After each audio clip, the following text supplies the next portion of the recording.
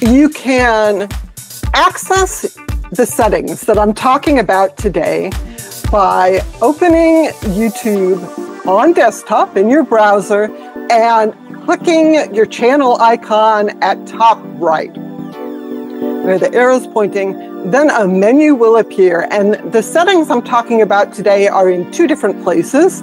The first is under Settings, and the other is in YouTube Studio. So if you're trying to figure out how to navigate to the settings, that is the menu you want to start from. And you can access that from any page on YouTube. So the first thing I'm going to talk about is managing your YouTube account. Your YouTube account is part of your Google account. So you sign into Google and then you access YouTube. So if you have a personal channel, you should be using your personal Google account. Do not use your work or school account to create a YouTube channel for your personal projects, because you can lose access to them. And the flip side of that is if you have a business and you are creating a YouTube channel for your business, you don't want someone on your staff to use their personal Google account to create the YouTube channel, because then your business can lose access to that. So there's a whole universe of information there about how to manage your accounts properly. But you got to think about it. The Google account owns the YouTube account. And so you want to make sure that Google account ownership is correct. So what I'm going to talk about first are settings in the YouTube settings. So again, you click your profile icon at top right and then click Settings on the menu. And this is all your main account settings. And it is the central place for managing the account itself. So in the general settings, you can manage your YouTube channels. A YouTube account can own or manage multiple YouTube channels. And if you want to create a new channel on the same account, you can choose the option to add or manage your channels. And there's an option to create a new channel. That creates a channel on a brand account. That's a whole separate topic, I think, brand accounts. But just know that for your YouTube account, you can actually manage multiple channels.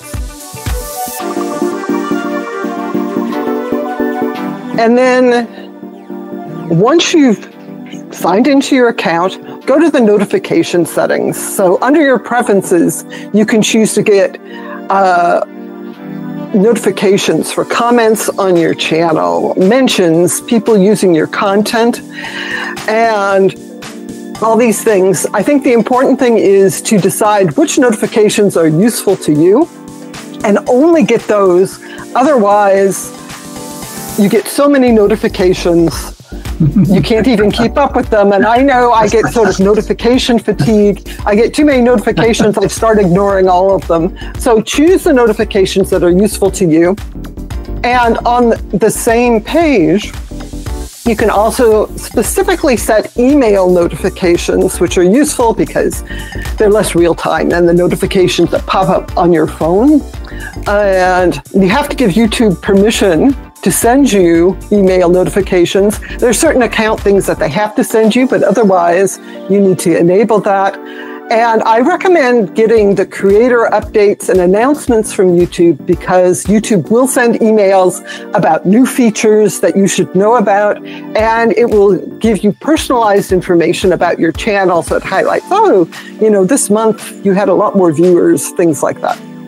So I think those are really useful emails to get. But again, look at the email, think about what you're actually going to read so you're not getting so many emails that it just overwhelms you.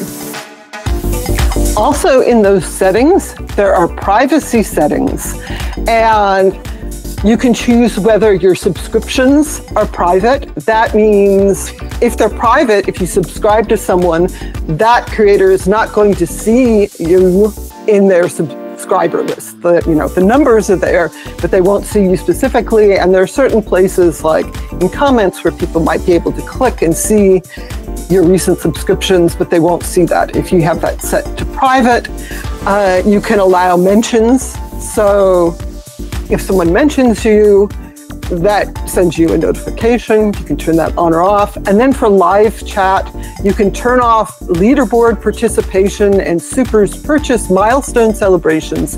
This has to do with when you're paying other creators. It's like a tip jar. The supers, so in a live stream, there's a live chat. There may be a leaderboard. That's a new feature that very few channels have yet, but there's a leaderboard. Oh, who has the most engagement? You can basically not participate in any of those if you don't want to. And then there are the advanced settings. I want to mention usually you don't need to access the advanced settings, but I think it is useful to look at your channel ID and make a note of that somewhere, because if you need support from YouTube, what they want is your channel ID, because that is the permanent identifier for your channel. So I think it's good to make a note of that. You can also set a default channel for your YouTube account. So if you are owning and managing multiple channels, you can go into this setting and set the channel that you're using as the default. So every time you sign into YouTube, it will be on that channel. You can always switch between the channels you own and manage, but this sets a default.